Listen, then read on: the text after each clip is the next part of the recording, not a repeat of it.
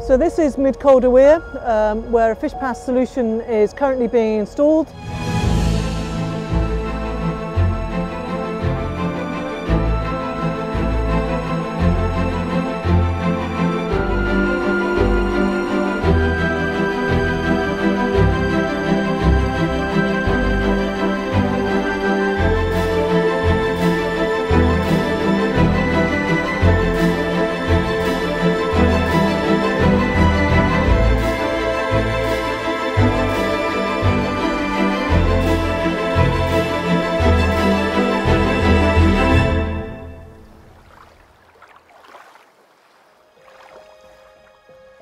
Our magnificent wild salmon have fought their way up our rivers and fired our imaginations for thousands of years. But they are now on a path to extinction. For centuries, people have created physical barriers to their very existence. Barriers come in all shapes and sizes, from large-scale industrial dams to much smaller structures, such as pipes or tunnels under roads, paths or railways.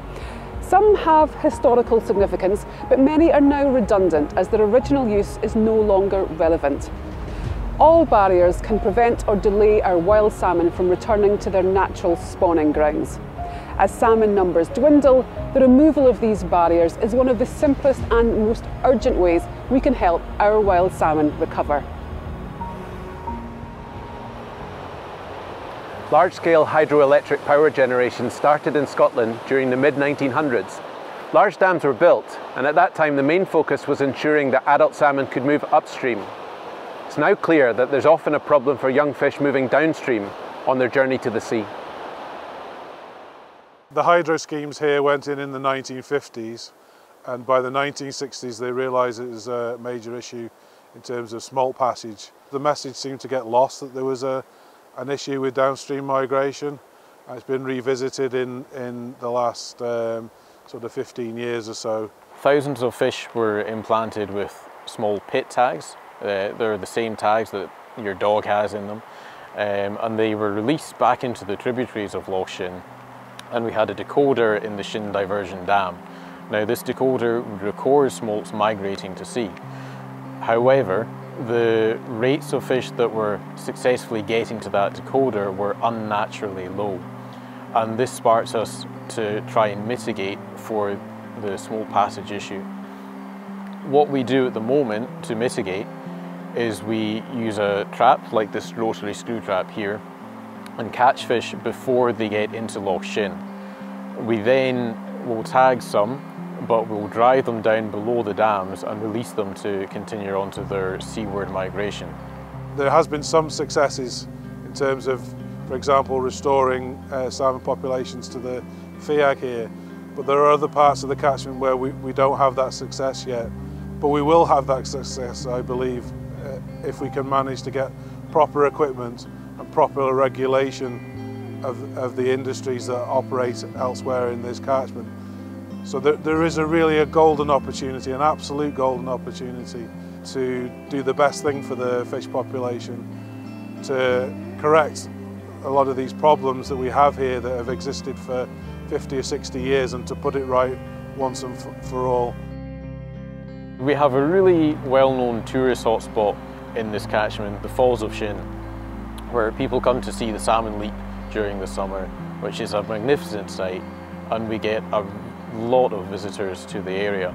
But I kind of wonder if the people standing there watching these wonderful fish leap at that falls have any idea of the effort that's going in to keeping the fish there in terms of population restoration, the work that the likes of us are doing, but also there's a lot of work that anglers are getting involved in and other conservation efforts.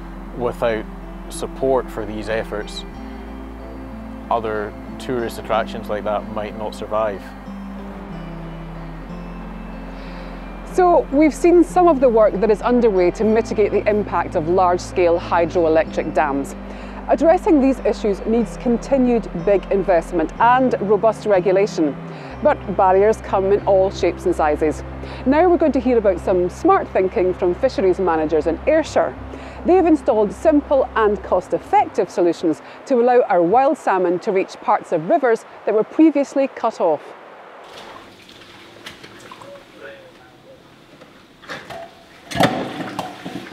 For years we've been surveying this burn and not finding salmon and not really finding trout, so there were several problems. There was enrichment, there was pollution, there was barriers. We figured that if we could get the barriers eased and get the fish up, SEPA have managed to get some fencing in, or encourage farmers to put fencing in. So there's potential scope for improvement now, and fingers crossed we'll see that in the results when we start electrofishing to monitor this.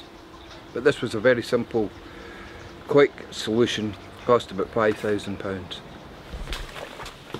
So from here there was a 47-metre barrier, just a concrete flume that fish found very difficult to get over and beyond. So you will see that these baffles just break up the flow, slow the flows and allow fish to migrate beyond.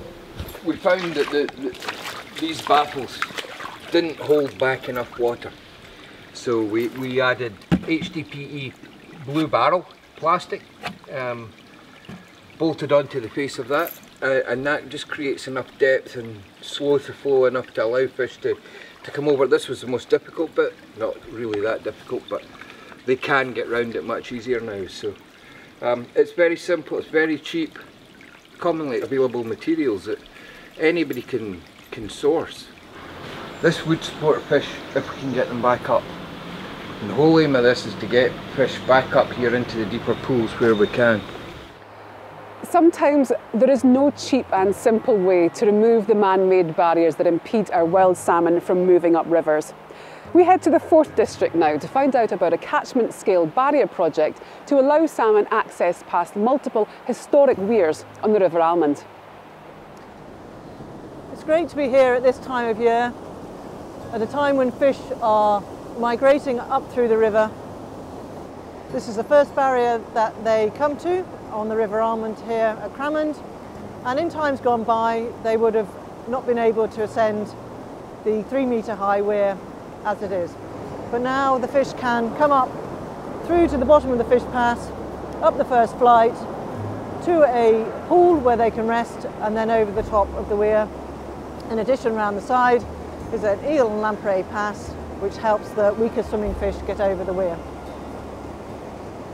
Part of this work has thrown up an interesting debate, which is to do with the balance of priorities between the built and natural environment. In amongst this, it has been found that sometimes the historic human interventions of the past are of a higher priority than the natural environment which was there before they were put in place. Even with Scottish Government backing and the input of 2 local authorities, the time taken to establish the work that needs to be undertaken, procure the work, get it on site and actually get the work delivered has taken longer than anyone would have imagined when we started the project in 2009. At a time when we're trying to find more sustainable and resilient solutions, we should always ensure that we look at the hierarchy of these fish passage solutions, which is removal first, more naturalised solutions like a rock ramp second, and only look at these technical solutions as a last resort where we're trying to balance other priorities. So these are the precast units. They'll be all slotted together and bonded together, and then the Larinier baffles will go into the bottom of the sections with a pool as well. It's 2-flight Larinier, as we'll see when we go out there. So this is Mid-Calder Weir, where a fish pass solution is currently being installed and is on site at the moment. And as soon as the fish get to the weir here, they'll be able to run straight into the fish pass and up into the river system above. There'll be 2 smaller eel fish passes put on to help the less strong swimming fish, and the original box fish pass, which was put in the 1960s, will also be decommissioned. This fish pass will be owned by West Lothian Council. We will have an obligation to maintain it once it's in operation. If a fish pass or a solution becomes blocked, then all the investment that has been put into undertaking the physical work is lost. Ultimately, the owner of a barrier and weir is responsible to ensure fish passage is maintained. This should be part of the regulation and any car licensing which is undertaken to manage and maintain these weirs. Across the 4th District, we have over 60 barriers which don't have a responsible person identified through a car licensing process. This means that they themselves are not aware that they are responsible to maintain fish passage, and there is no regulation requiring them to do so. So one of the most exciting things about this project is how you can make a natural solution sit so comfortably within an infrastructure and historic environment. This is Howden Rock Ramp, and because we could not remove the weir, otherwise the bridge upstream would have been compromised, a sustainable and resilient solution was installed, generally known as a rock ramp, where the bed of the river is raised up artificially with pools to allow fish, all species, to travel across the section of the river at almost any time of the year. So fish coming to this part of the river just below Livingston have the opportunity to swim straight through, up the rock ramp, through either of the two low flow channels and straight through Livingston and up to the two tributaries above. Once they're past this section, with the exception of Seafield, which is to be undertaken this year, they have free access to the upper catchment of the River Almond, and all fish species can get through at any time of the year. In terms of cost, it is slightly more expensive from a capital works perspective to deliver than a straightforward Larinier solution. However, if you take the whole life cycle cost of the solution and the lack of resource and maintenance which is required ongoing over a 50 to 100 year time period, then this would be the more cost-effective solution to deliver. The ability for a river to move sediment downstream is very, very important in terms of the way that rivers work, to allow them to respond naturally and provide habitats for a whole range of species. And by installing this kind of structure, we support that process instead of just allowing it just to be a single species solution. So projects like these are a high priority for Scottish Environment Protection Agency, which are coordinating the delivery of the river basement management plans, which was part of the Water Framework Directive from the EU.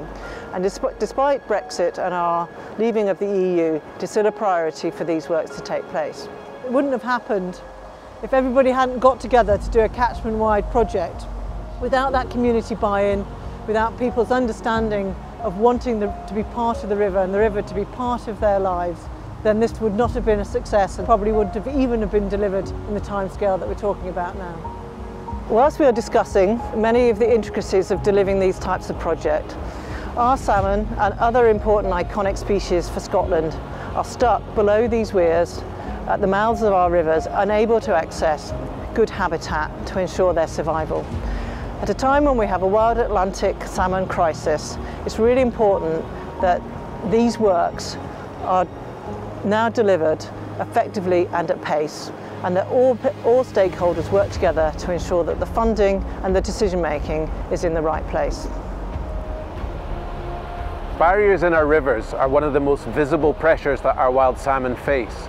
Ensuring free passage of fish has been a priority for the Scottish Environment Protection Agency, Scottish Government and fisheries managers for many years, and we've seen some fantastic examples of projects to help our wild salmon. Scotland has an ambitious target of addressing all identified barriers to fish migration by 2027. Achieving this target will be difficult and will take a huge coordinated national effort. But the benefits to our wild salmon, our rivers and the wider environment will be enormous.